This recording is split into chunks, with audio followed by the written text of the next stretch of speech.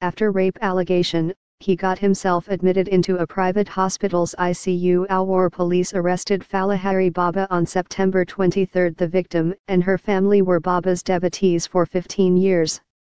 Alwar police has filed a 40-page charge sheet in the rape case against self-styled godman Falahari Baba on Friday.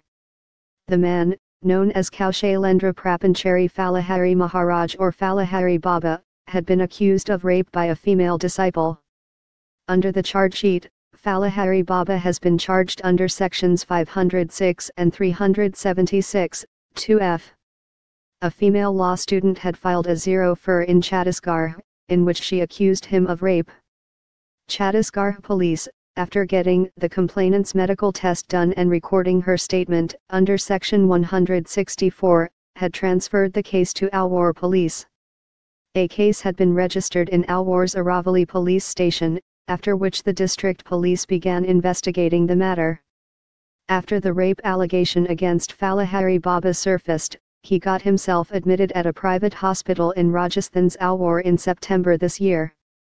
And he remained at the intensive care unit, ICU, of the private hospital despite the hospital maintaining that he is fit to be discharged.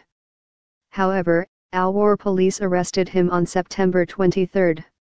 He was taken into custody from the private hospital where he was admitted and then taken to a government hospital for his medical checkup. Falahari Baba, the man who claims to have survived on fruits for the last 25 years, was accused of attempting to rape a girl earlier this year. The family of the girl, who has been pursuing law studies, had been Falahari Baba's followers for 15 years. After the alleged incident, the girl left for her hometown, Bilaspur in Chhattisgarh. She was allegedly threatened by the accused not to disclose her ordeal to anyone. After she reached Bilaspur, her family approached the local police. After that, on the direction of the DGP, the case got referred to Rajasthan's Alwar police. The complainant's father had, in September this year, claimed that his family had blind faith in him, but the accused Baba has robbed them of everything. We people, our family, our society were connected due to blind faith.